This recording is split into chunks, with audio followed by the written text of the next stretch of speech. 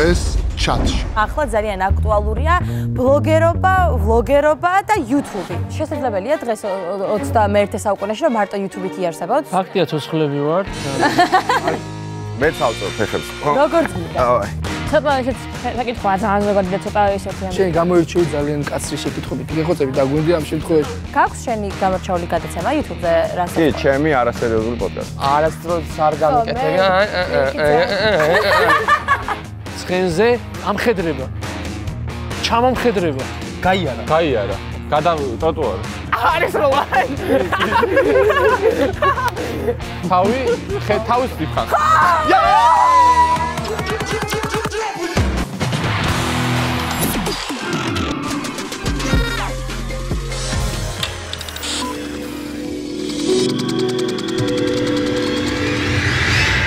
გამარჯობა. ესე შეგვიძლია. გამარჯობა, მეგობრებო. და გამარჯობა თქვენს. მოკლედ დღეს არის კვირა და რა თქმა უნდა, გადაცემა ჩათი ფორმულაზე ეთერშია, ისევ მორიგი ძალიან საინტერესო თემით და დღეს ვისაუბრებთ 21 საუკუნის ალბათ ერთ-ერთ ყველაზე ისეთ გემრიელ თემაზე, იმიტომ რომ ახლა ძალიან აქტუალურია ბლოგერობა, ვლოგერობა და YouTube. და დღეს ვისაუბრებთ აი ამ პრინციპში უკვე შეგვიძლია რომ პროფესია დავარქვათ რა, YouTube-ერობაზე. თან მithumetes სანიშნავი ის არის რომ ანუ YouTube სივრცე ზოგადად და მაგმხრივ საქმიანობა უკვე გაცდა ამ ვლოგერობასაც რა. გაცლებით უფრო მრავალფეროვანი კონტენტი იქნება და ვლოგი ჩამოყალიბდა როგორც ერთ-ერთი მიმართულება მათ შორის და არც თუ ისე პოპულარული იმდენად დიდი კონკურენცია შეიქმნა. თან რაღაც შემოსავლის წყაროს გაჩნდა ალტერნატიული, შეგიძლია რაღაც შენი გაკეთებული ვიდეოებით ფულით იშოვო და მთელი დრო და ენერგია რომ მაგას დაუთმო, შეგიძლია რომ სამსახურის მაგივრად YouTube-ით იცხოვრო.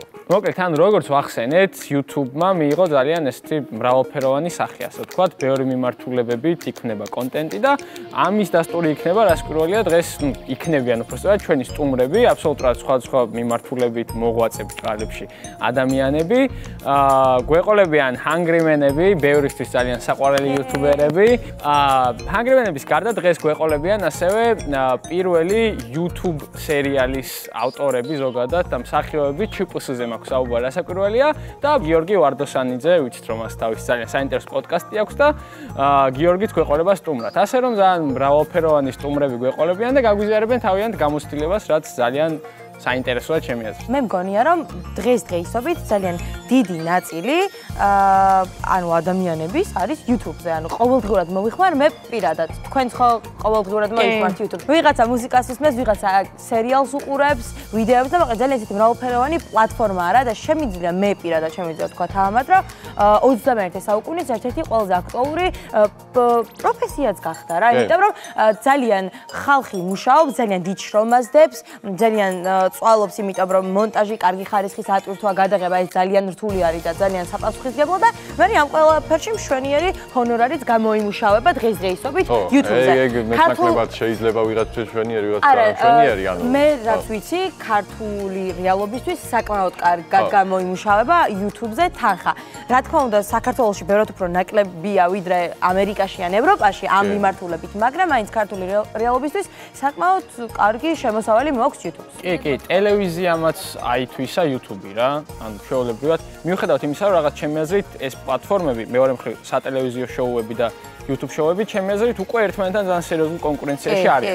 და არ ვიცი აქ უნდა ვამბობდეთ თუ არა სატელევიზიო შოუდან, მაგრამ ბევრ ნაწილში YouTube-ი გაცილებით უფრო ძლიერია. მათ შორის ეს გამპრობებულია იმით, რომ ცენზურა გაცილებით უფრო ნაკლებად ადევს YouTube-ს ვიდრე სატელევიზიო შოუებს. მათ შორის ჩვენ YouTube-ით საკმაოდ დაცენზურებულია ისე. კი, მაგრამ ეხლა რა შედარება? არა, ხო, რა შედარება? საერთოდ თავიდან რო შეიქმნა YouTube-ი. შედარება იმიტომ არის, რომ საქართველოში ვართ და ძნელია გაკონტროლება ქართული ვიდეოების თორე ისე ზოგადად, ანუ ჩვენთანაც ახლა ნელ-ნელა შემოდის ეგ, მაგრამ YouTube-ით საკმაოდ დაცენზურებულია და ეგ არგუმენტი არ მიიღება. კარგი, მე მგონი დრო არის რომ სტუმრები მოვიწვიოთ და უფრო პროფესიონალებთან ვისაუბროთ. დღეს ჩვენი პირველი სტუმრები იქნებიან, როგორც უკვე ვახსენეთ, ჰანგრიმენები ნიკა ვასაძე, თორნიკე ჭყონია და გუგა ჭყონია. Bravo! გამარჯობა. წარმატებული მოგესალმებით. იუთუბერები. ნამდვილად შეგვიძლია ვთქვათ, რომ ერთ-ერთი ყველაზე წარმატებული YouTube არხის წარმომადგენლები ხართ თქვენ დღეს აქ, რაც იმსახურებს ნამდვილად ავტომატიზაციას. პირველ კითხვას გაჯახებთ ეგრევე. YouTube-ერობა პროფესიაა თქვენ აზრით? მარა გახდა უკვე პროფესია? მე ვიცი რომ ძალიან ბევრი ნახვები გაქვთ, ჩემთვის ძალიან საინტერესო კონტენტს ქმნით, ჩემი აზრით. რას მოითხოვს ეს ყველაფერი, რომ ესეთ ხარისხიანი კონტენტი დადოთ, რამდენ შრომას და ანუ რატო გადაიქცა პროფესიად ეგრეთ რო გვითხრა? თავის მოკვლის სტოლფასია ფაქტობრივად, იმიტომ რომ ერთ ვიდეოს რასაც უყურებს მაყურებელი, იმაში იმალება ძალიან დიდი შრომა. აქ ძალიან ბევრი ადამიანი მუშაობს ამ პროექტზე და თქვენ ძალიან დიდ შრომას გადიხართ, მაგრამ ჩვენ ვართ ძალიან პატარა გუნდი, რომელიც ცდილობს რომ ეს ყველაფერი გააკეთოს. ასე რომ ძალიან დიდი შრომაა და მოგვიწვია ყველაფრის დათმობა, რომ ხარისხიანი კონტენტი გვეკეთებინა. ანუ თქვენად ხართ YouTube-ზე გადასულები? თავიდან ანუ სხვა საქმეს არ თანამშრომლობთ სხვა რაღაცეებშიც და რაღაცა ყველაფრიდან წამოვედი ჩემო რუსკა და დავრჩი მარტო აქ, აბა და შესაძლებელია დღეს 21 საუკუნეში რომ მარტო YouTube-ით იარსებოთ შემოსავალი სრულფასოვანი ყველაფერი ფაქტია ცოცხლები ვარ. კარაქიანი პურის სახში სუმა რა უპრობლემოდ. საიდან წამოვიდა იდეა Hungry Man-ის შექმნის, ანუ საერთოდ საიდან დაგებადათ ეგ ამბავი, როგორ შეიკრიბეთ ერთად და ასე შემდეგ. უბრალოდ გადავწყვეტეთ რომ რაღაც საინტერესო საკეთება გვინდოდა და დავჯექით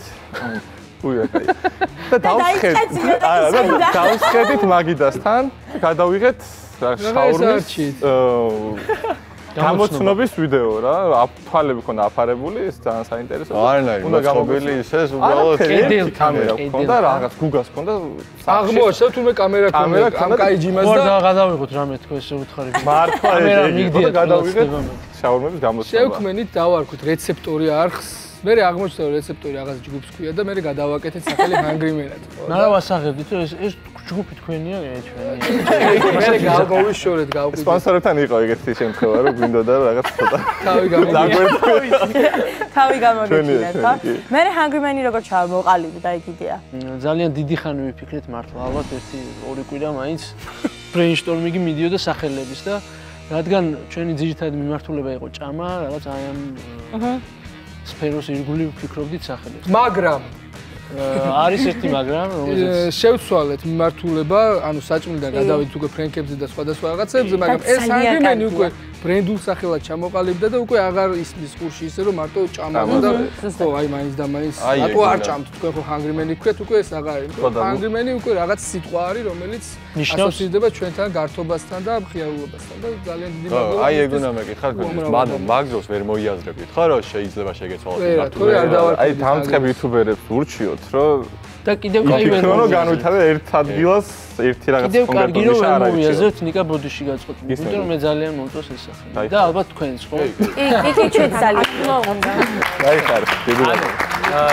ეგან ხარ ვიღაცები არიან თქვენს გარდაც, ვინც აი მაგას აკეთებს. და დაჟე ეს მუკბანგებს და საჭმლის შეფასებას, მაგრამ აი თქვენი აზრით, თქვენ პონჩი რა ნიშა დაიჭირეთ, რა მუღამი გქონდათ, რა ფორმულა იპოვეთ, რა მას წარმატებამდე მიიღეთ. იუმორია საჭირო. იუმორმა ჩვენ ამ აი გუგა რო არ გყავდეს ხელმძღვანელი იუმორის დეპარტამენტში ჩვენ სავარაუდოდ ვერ გავკაჩავდით, მაგრამ გუგა არის. და მე მინდა აღნიშნო რომ გუგა არის ძალიან ნიჭიერი ადამიანი და ძალიან პაროდიებს აკეთებს.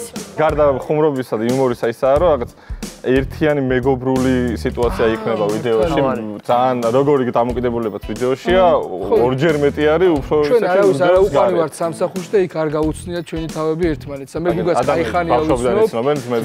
გუგას ნიკუშასაც თავისთავად ძალიან დიდი ხანია და აი ეს ქიმია რაღაცა ხმის იმ აურას და ხო საყურებელ გარემოს რაც ჩვენი ყველაზე დიდი პლუსი ალბათ ხელოვნური არა ეგ ამ თავად YouTube-ზე ზოგადად ალბათ ხელოვნური არ უნდა და აი კონტენტს რა განსაზღვრავს? თავიდან როცა თქვენ დაიწყეთ, ანუ პირველი ეს მიმდინარეობა რაც ქონდათ ჭამის ამბავში, მაშინ ძალიან ყურებადი იყო, იმიტომ რომ რაღაც ახალი იყო, ხო? ეხლათ იყოს მოითხოვა რომ ცოტა შეგეცვალოთ, რომ ძალიან ბევრი მსგავსი ის გამოჩნდა, სულ ჭამა მუკბანგები და ყველგან ესეთი არის მიმდინარეობა.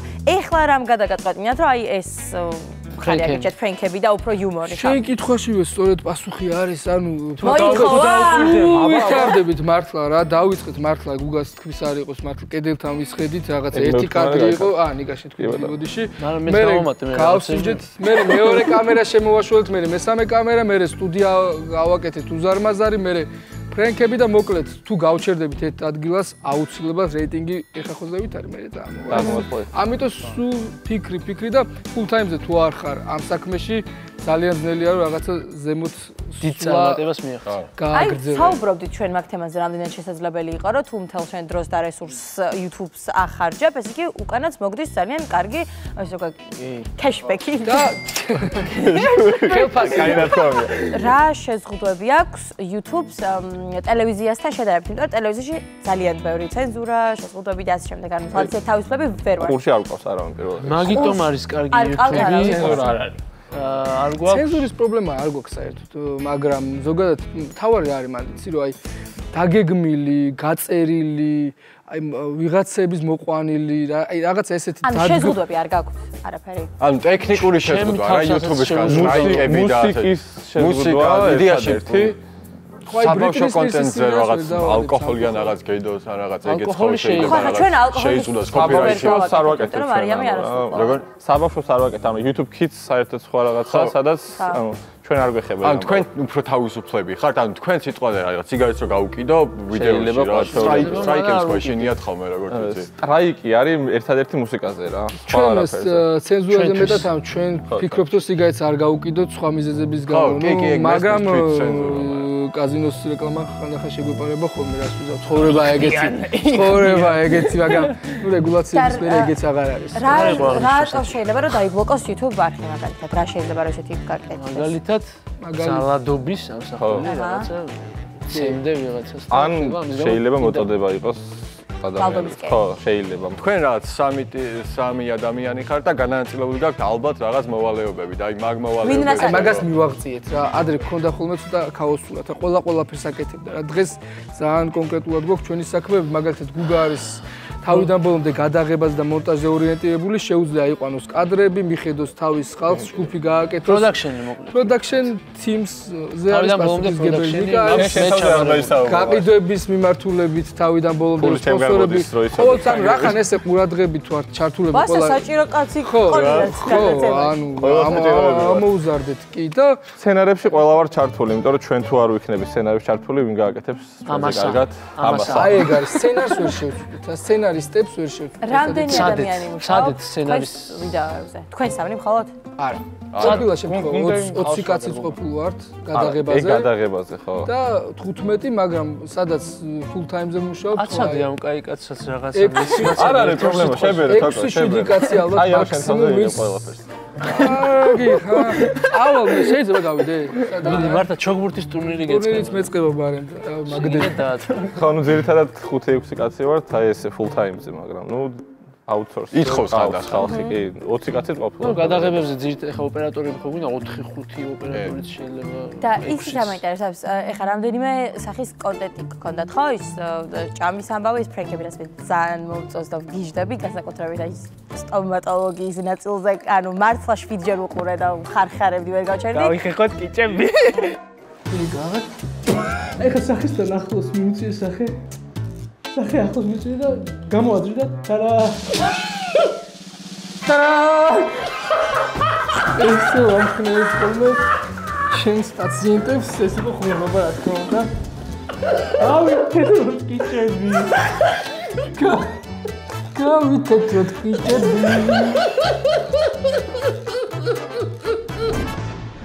აი ეგ არის სიკვდილი გადასაღებია. ან მთელი დღე არის გადაღება ის 5 წუთიანი ვიდეო რაც არის. კი, სრული დღე არის.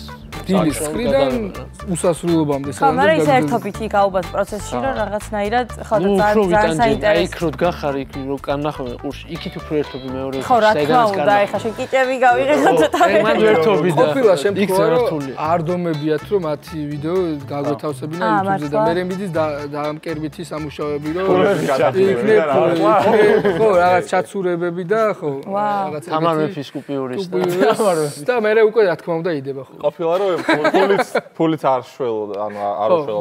და მე ბიჭებს დაუბრუნები გაგუხდა რა. ხომ უნდა კითხოთ რა არის თქვენი აზრით წარმატების ფორმულა YouTube-ში? რა არის საჭირო? ძალიან ბევრი რა. იქნება ხო, ესე რო ხარ, აი, ვატო იწყებს YouTube. ხო, ვატო იწყებს YouTube-ს და ყავს 0 გამომწერით. ნიშნულოვანი, აი რაღაცა keywords-ები ან point-ები გვითხრათ ხა? ეხა წარმომადგენინეთ, როგორ ქმნი ამ ყველაფერს, როგორ, აი, თქვენ როგორ შექმნით და რას მირჩევთ? პირველ რიგში უნდა მოიფიქრო რისი გაკეთება გინდა. ეგ მოგხდებოდა და გაგიზიარეთ. ეგ მოვიფიქრე. უნდა იყოს გულწრფელი თავიდან ბოლომდე. არ დადგა არაფერი.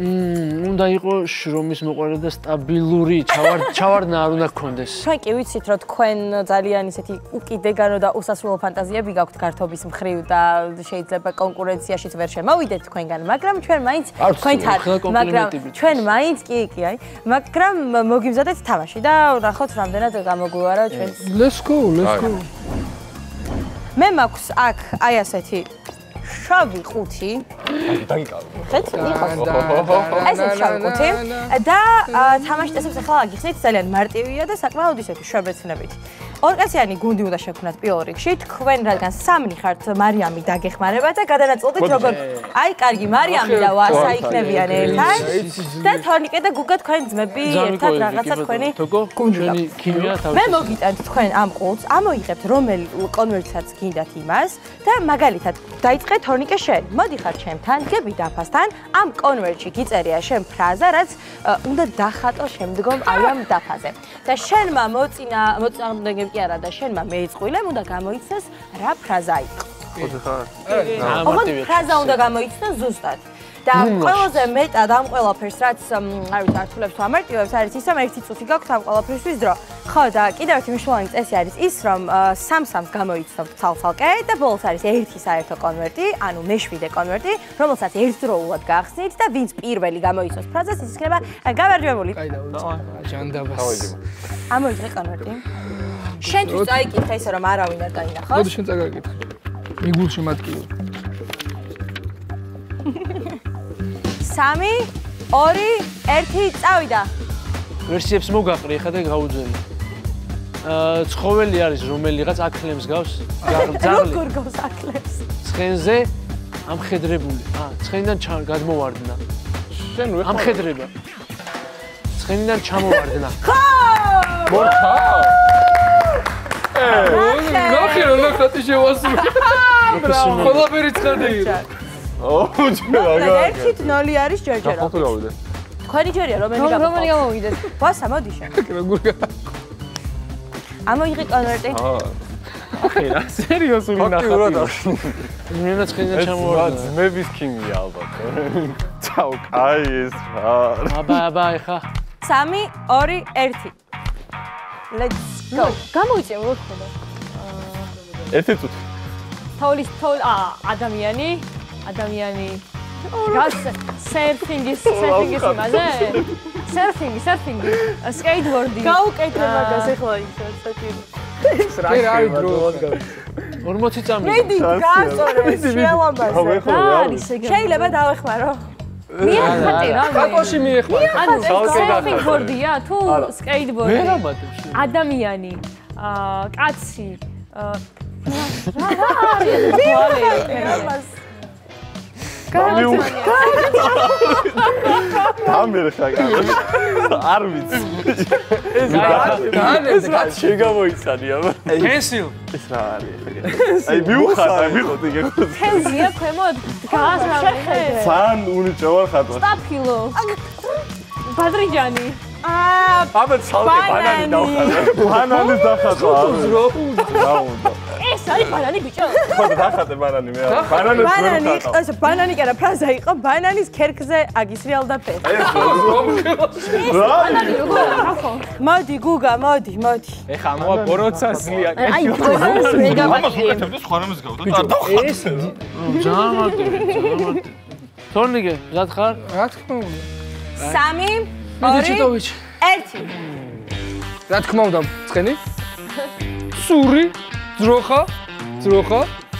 ძროხის მოწველა. მოიანები რატო მართლა რატო გაქვს? ისეთი ცური დახატე რომ ეხლა ჩვენ ავიგივოთ რამე? რაღაც ლამის არ დამჭირდა მოწვევის პროცესირება. ზროხა და მე აი მარტივია ორი სიტყვა. აჩერდი. აი იმას ამოღებასაც ის ეგეც არის სტილია. აი ეგ არის. ამსინით ჩემი კაი. ეს მართლა როგორ უნდა და მოიც მარიამ იქიდან ერთი გაი მანქანა ბოლი გამონაბოლ მიანიშნა ის ადამიანი. რუსკა? სხვა დაგეხმარეთ. ერთი წამი ადამიანი რა შევა ბიჭო რა უნდა ხო არ გადაო ძალიან მარტივია. ხო და მე რა დაეჯახა თუ რა არა გაიარა ტროტუარი რაზე გაიარა მანქანაზე ყაულ რა ფაზა დაასველა მანქანა დაასველა გავლილი მოდი ქვი 14 ვერ გავიგე ყლაპოში გაიარა დაასველა რა ქვია მაგდასველებას მეორენაირად შეაწუწა სორია ხო რაზე მაჩვენეთ ითვლება? მანქანამ გაწუწა კერია. მე გადავწყვეტ ჩაეთვალა თუ არა? რატო ეს რა? გამოუშვით რომ მეუთხარი მანქანამ გაგწუწა, მე გითვლით რა. მადლობა. ო, თან ფულები უკვე მანქანამ გაწუწა. რატო ჩვენი მომავალეობა? შენ რა უნდა რომ ამბობდი რა იცოდი ეხლა? მე დითონიკეთ რა დაიწყო? კი ბატონო, უკვე ვიცი რაღაცა, ნესვს გავს საზამთრო. არა, სიცილი, ღიმილი. სიცილი, კბილი. ძმებია. კბილის გახეხვა. თან მარტივი ფრაზებია. მარტივი ფრაზები ხდება. გავიტეთოთ კიჭები. ესე იგი, ეხა თუ არ გამოვცემთ, უოჭველი ვაგებთ. ჩემი აი რა. არ შეიგინო ბიჭო. როგორ დავხატო? გადაცემაში ხარ, არ შეიგინო. არა, ეს მართლა როგორ დახატო? მიდი, დაიწყე. ისევ ადამიანი, მეორე ადამიანიც უყვარს ერთი ძალიან მარტივია. ერთმანეთი უყვარს.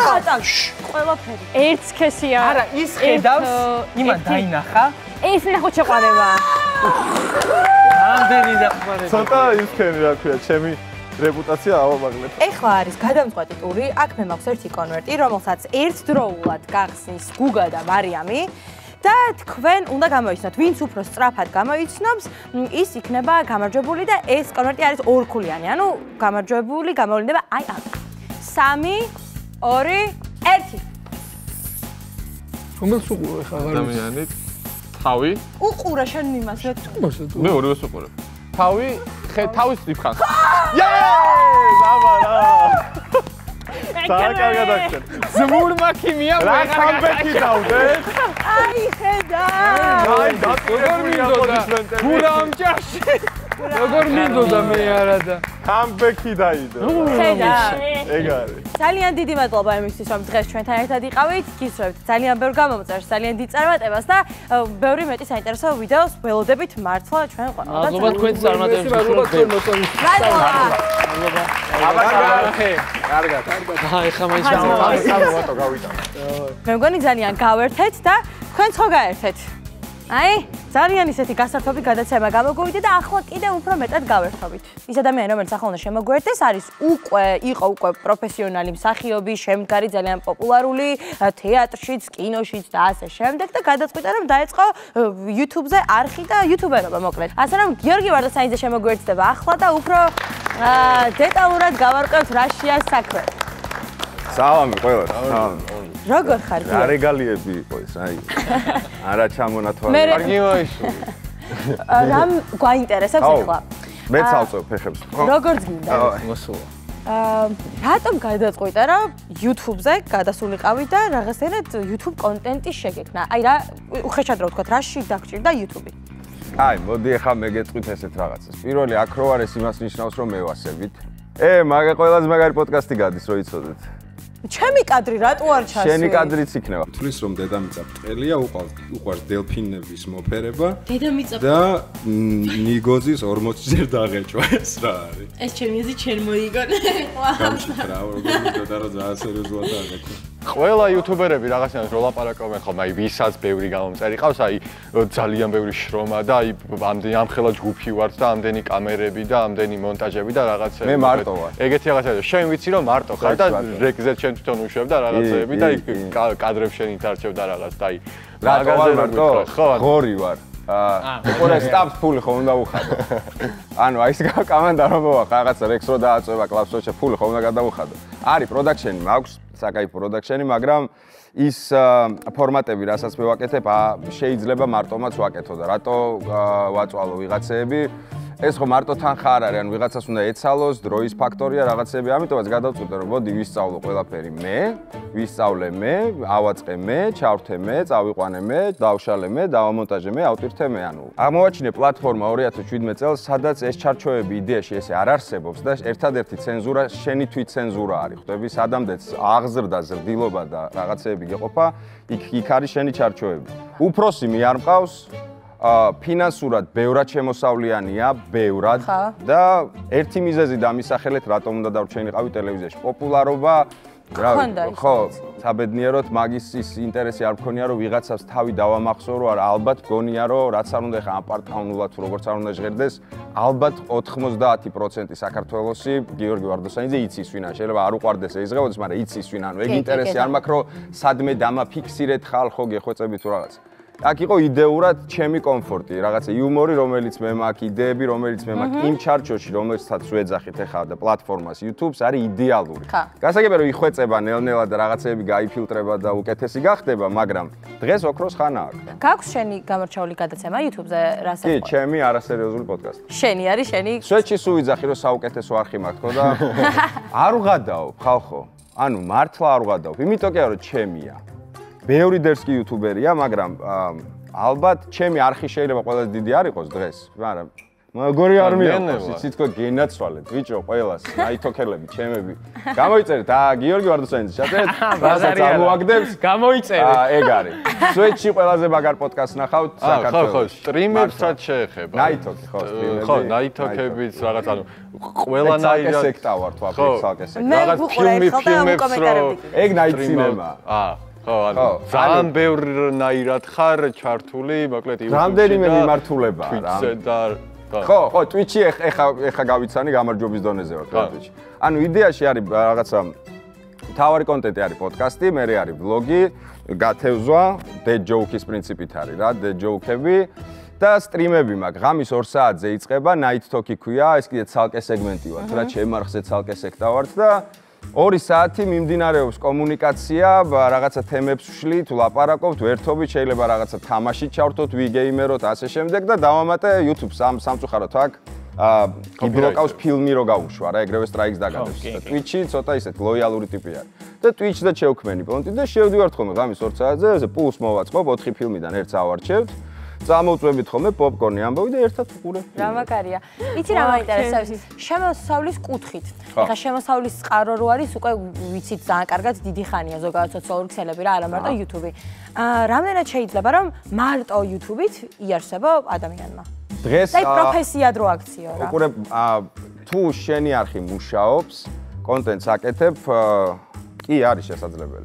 ხო, თან ნელა რაღაცნაირად სპონსორების დაინტერესება. კი, და ეგ აი მართლა სულ ვიძახი რომ რამდენიმე იუთუბერის დამსახურება, ეს ჩემი სუბიექტური აზრია, შეიძლება მანამდეც იყო რაღაც მე არ ვიცი, მაგრამ ეს სიტყვაზე აი საეჭო კაცი, სარიშვილი, ოქტოპუსი, რამდენიმე ტიპი არის, ვისი დამსახურებითაც სპონსორებმა დაინახეს პერსპექტივა ამ პლატფორმაში და შემოვიდნენ და შემოდიან და ღმერთმა ხელი მოგივართოთ. მოგზადით გელი. მოგზადით. შენაც ახსენე რა, არასერიოზული, ანუ შენი პოდკასტი რაღაც მომენტში, ანუ ზოგადადაც პოდკასტის კონცეფცია მაინც და მაინც ყველაზე ყურებადი არ არის რა, ესე რო აიყო. ხო, ყველაზე რთული პონტი არის. კი, ყველაზე რთული ამბავია, რომ ხალხი მაგაში დაინტერესდება, იმიტომ რომ ძირითადად რაღაცა ექშენი და მაიმუნობა და აბაიქვინ გაიხადა და რაღაცები უფრო გაინტერესებს. მე მაგას fast food-ს ვეძახი, ხო იყიდება fast food. კი, ясно. მაგრამ აი მაგ მნიშვნელოვანი კერძით როგორ ახერხებ, რომ რაღაც მომენტში მაინც მაქედან მაგის ფონზე მithumetes სოლიდური ნახვები გქონდეს რა და მართლა შენი არ მიაკავდეს რა. არ ვიცი, მართლა მაგრად მევასება რა, რასაც ვაკეთებ. რა, ანუ პოდკასტს გულისხმობ, იმიტომ რომ ოდესღაც ვნახე ჯო როგანი არის რაღაცა ინსპირაციის წყარო რა და ჯო როგანი რო ვნახე ვერ მივხვდი ვაფშე ეს რა ფორმატი იყო, რა მაგარი ფორმატი იყო.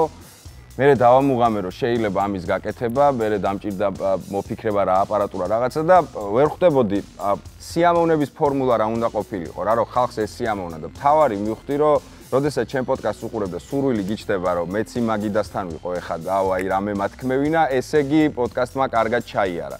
და პრინციპიც ეგ მაქვს, არასოდეს არ იგეგმება პოდკასტი, ანუ თემებს არასოდეს არ გეგმავ, ეს არ არის ინტერვიუ, ხო ხტები, გაცხრილო არ მიმდინარეობს სტუმრის, არის რაღაცა ანალიზი, რაღაც თემების გაშლა, ორი კარის თამაში არის რა.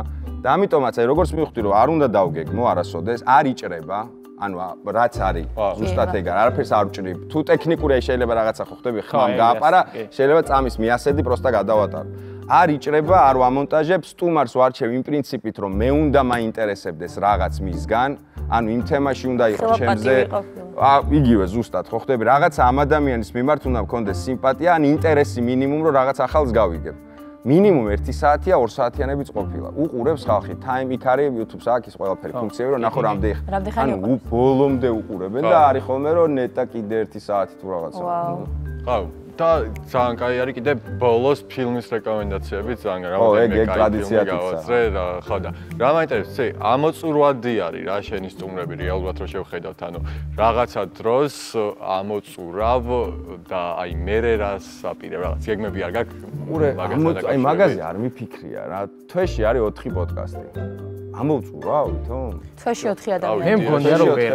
ანუ ბაზარი იმდენად დინამიურია რა და ახალი ტიპები და ახალი თემები შეიძლება იგივე ტიპი იყოს, მაგრამ ვაფშე სხვა თემაზე მიიყვანო საალპარაკოთ რა. კი, არის კიდე შინაურული პოდკასტები ქვია რა, როდესაც ბჭყალებში არა პაპსა პოპკულტურის წარმომადგენელი რაღაც სფეროს წარმომადგენელი, ჩემი ძმაზის ხოლმე, უმცროსი, უფროსი, ან ჩემი უახლოესი ბაკაცი და ის შინაურული პოდკასტი ქვია, ყოველი მე-7 არის. და ნუ აი ხდება რაღაცა რა, ყველაზე გართობა პლუს 18 თემა, თემები, გაშლა, ამბები, რაღაცები მან ხდება, მაგრამ სტუმრის პრობლემა ესე რო გითხრა, იმდენი მყავს ეხა რაღაცა დესკი მაქვს რა, სახში სავარაუდო სტუმრები და ყველაზე ცუდი პონტი არის უარით თუ გეტყვის რა, ნუ რომ არ მინდა პროსტო, თორე აი მაგ შემთხვევაში ამომეწურება. ეხა რო გადავხედო მინიმუმ 10 წლის სტუმრები მყავს.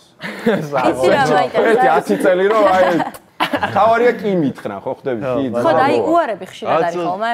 დუტა მითხრა უარი? პროსტა როგორ გაპატიო, ანუ მაგრად მიყვარხარო ძმაო ჩემო, მაგრამ YouTube-ის თემაო ვერ ვღადაოფო, ვერ ვერთობიო და ვინ მითხრა კიდე უარი?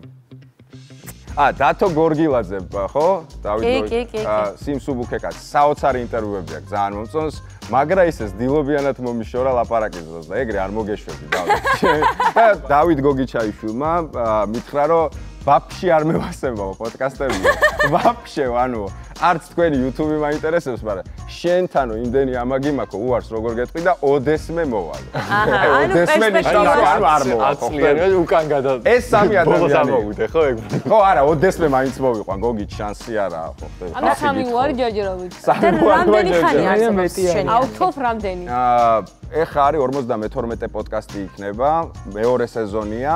მიზანი რა არის შენი? აი სამომავლოდ და გრძელვადიან პერსპექტივაში. ძალიან მინდა რომ ქართველი მილიონი დაიდოს რა, ანუ ქართულ მარხმა დადოს მილიონი. გამომწერი? ხო, გამომწერი. ყავს არავის? რამდენიმე არხი არის, მაგრამ იმას ვერ ჩავთვლით, იმიტომ რომ ის არ არის ქართულ ბაზარზე გათვლილი. ანუ უნივერსიტეტი მუსიკების არხი რო გააკეთოს თვალს და კარგი გემოვნებიან პლეილისტები. შეიძლება გაისროლოს სადღაც კანადაშიც გისმინო. ანუ ქართულ მაყურებელზე ორიენტირებული ესეთი არხი ყველაზე დიდი მე მგონი, ანუ აი 350,000 კაცი სიტყვაზე ამერიკაში 5-6 მილიონი, ეგეთი შედარება არის. მაგრამ მინდა რომ ვინმე დადოს მილიონი და ჩემი უახლოესი გეგმა ჯერ 100-ია რა, 100 ალბათ დავკეცავ უახლოეს მომავალში. რამდენად სწრაფად იზრდება შენი? ვერ გაიგებ, ძალიან სწრანი ალგორითმი აქვს რა. შეიძლება უცებ, აი ხა 40-დან 30-დან 40-მდე ავიდა რაღაცა ერთ თვეში, უცებ. მერე მაგრათი ბუქსავა 2 თვე და ეხა ორ კვირაში 50-დან 55-ზე ავიდა. ანუ ვერ გაიგებ, რაღაცა გაისვრის ალგორითმში. კოლაბორაციები მაგრად მუშაობს და უცებ შეიძლება მოგემატოს, მაგრამ თავარის კი არა მოგემატება და რიცხვი. სტაბილურობა არის. ვინ დარჩება ერთი და მე ძალიან დიდ ყურადღებას ვაქცევ ვინ არის ჩემი მაყურებელი, იმიტომ რომ ძალიან ისეთი უშუალო კომუნიკაცია მაქვს რა, ანუ სულ კიდე რამდენიმე პლატფორმაზე სულ მიმოწერა გვაქვს, რაღაცა მოკითხვა ასე შემდეგ. ხო და ძალიან დიდი მადლობა. პირიქით.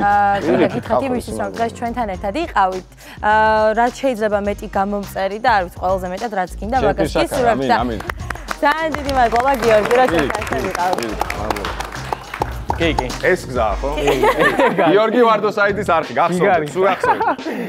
კარგი, მე მგონი დრო არის რომ სტუმრები მოვიწვიოთ. ის უნდა ითქვას, რომ სერიალი შეიქმნა სპეციალურად YouTube-ისთვის. ეს უკვე ძალიან მნიშვნელოვანი ამბავია, იმიტომ რომ როგორც წესი ჩვენ სერიალებს მიჩვეული ვართ ტელევიზიაში და YouTube პლატფორმაზე სპეციალურად YouTube-ისთვის შექმნილი სერიალი ეს ძალიან კარგი არის უკვე. ძალიან საინტერესო სერიალია და ასევე საინტერესოა რატომ მიიღეს ეს გადაწყვეტილება, რომ აი პლატფორმა ყოფილიყო ზუსტად YouTube-ი. და სწორედ ამიტომ ახლა შემოგვერთდებიან ЧПС-ს მსახიობები და შემოქმედებითი ჯგუფი ლიკა პაპავა, ვაჟიკო გოგუა და მირიან გაგოშიძე. გამარჯობა. გამარჯობა. გამარჯობა. ამინ. ჩანგალი. ჩანგალიდან. ესე ჩანგლები. კაი. ბოლოს ნახე ის ფილმი, ბოლო ფილმი რაც არის. როგორ ძალიან მომეცანა. ბოლოს სამი ერთად გადმოხდებიან მაგაზე ვაფშე. პირველ რიგში ეგრევე მოგახლით კითხვას, YouTube თუ ტელევიზია? რას YouTube. ან ჩემთვის სამუშაოდ YouTube რა თქმა უნდა. ჯერჯერობით მაინც ტელევიზიაზე, უფრო ტელევიზიაში უფრო კაი ხარისხი არის. ვერ დაეწია YouTube, მაგრამ იმ გზაზეა რომ დაეწევა და ჩემი აზრით გადაასწრებს? კი. აი ქართული YouTube-ზე ალბათ ლაპარაკი უფრო. არა, ხო.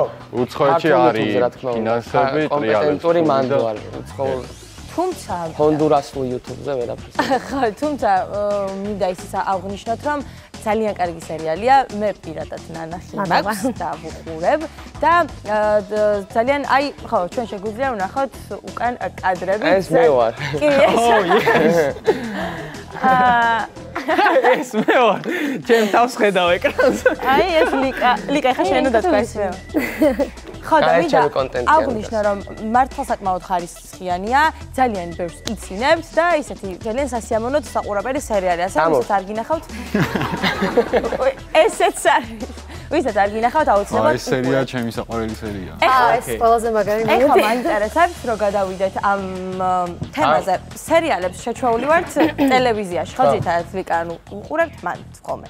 რატომ გადაწყვიტეთ რომ ეს სერიალი უნდა ყოფილიყო აუცილებლად YouTube-ზე? რატომ არის YouTube-ზე? ხა ჩვენ არ დაგვიწყია შემთხვევაში, მაგრამ YouTube-ი ადრე თუ გასართობი პლატფორმა იყო უბრალოდ.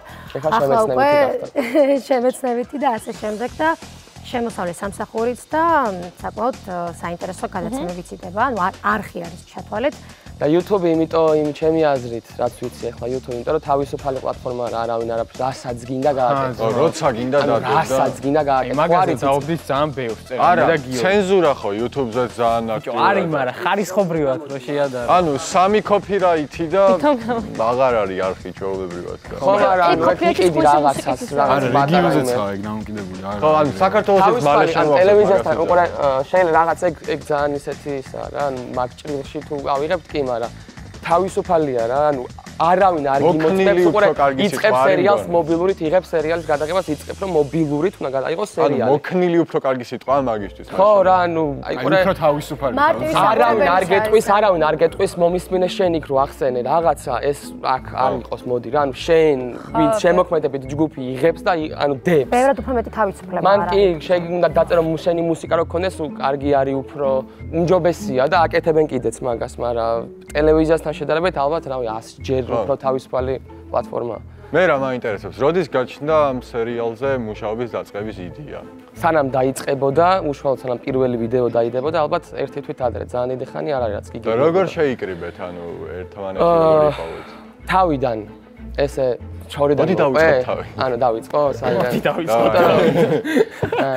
მე და მირიანი და კიდევ რამდენიმე ადამიანი გვქონდა ესეთი ოთახი ერქვა, რაღაცას ვაკეთებთ, რაღაც ვიდეოს ვიღებთ და ნესვი იყო, ნესვი ახლა ვინც არის პროდაქშენი, ხო?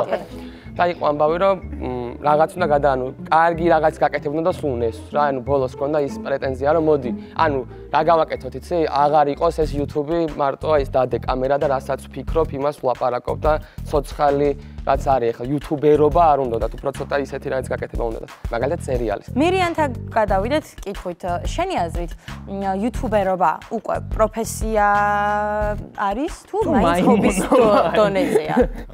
შეიძლება ხო, ანუ გააჩნია რომ შენი მიზანი რა არის, როცა იწყებ რა.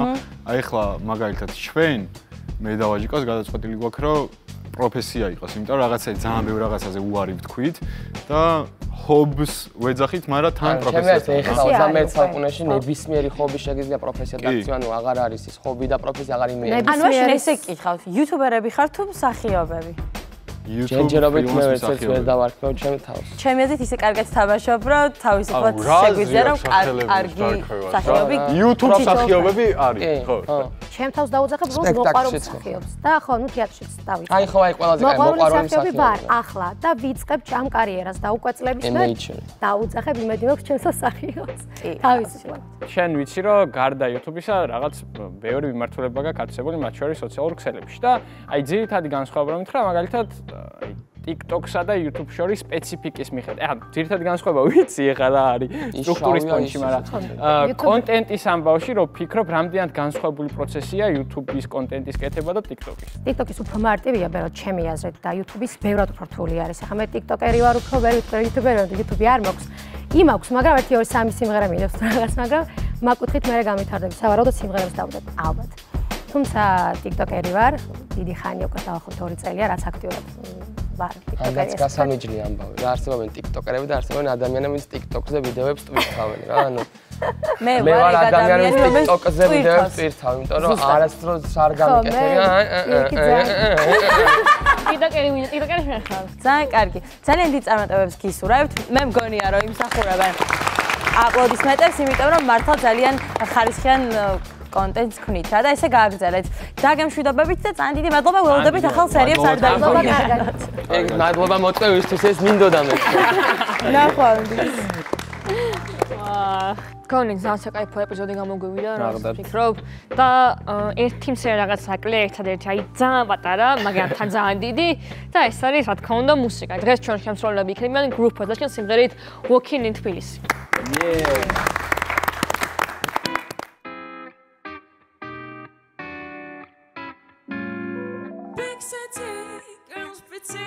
I'm feeling nice breezy when I'm walking in Tbilisi.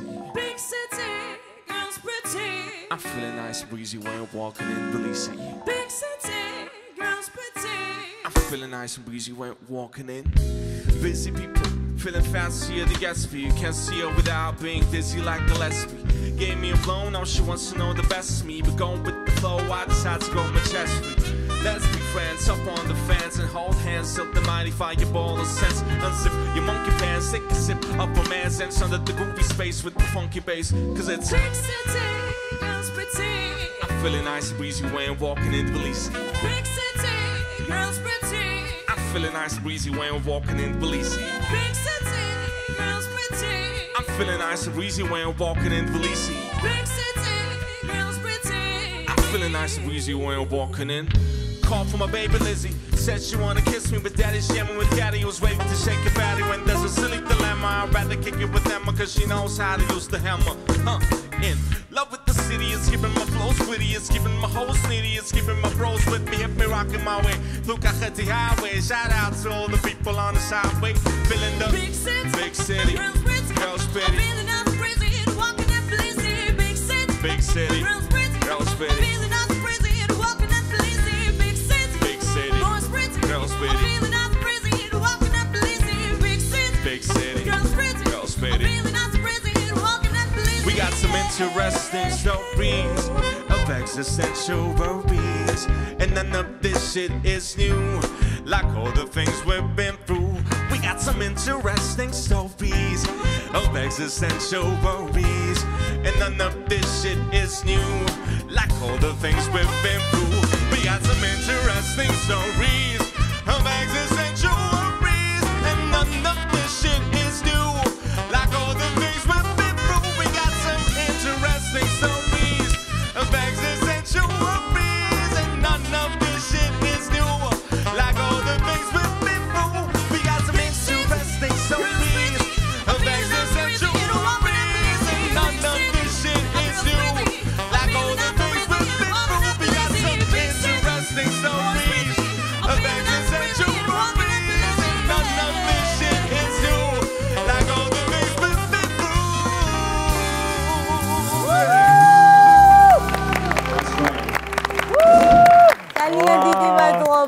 ძალიან დიდი მადლობა იმისთვის, რომ დღევანდელი გადაცემა აი ესე დაგვასრულებინეთ. მართლა აღფრთოვანებულები ვართ. თქვენც ხომ მოგეწონათ კიდე ერთხელ. ძალიან დიდი მადლობა გემშვიდობებით თქვენს და გემშვიდობებით თქვენს მომავალ კვირამდე. დროებით. აუ მართლა რა კარგი.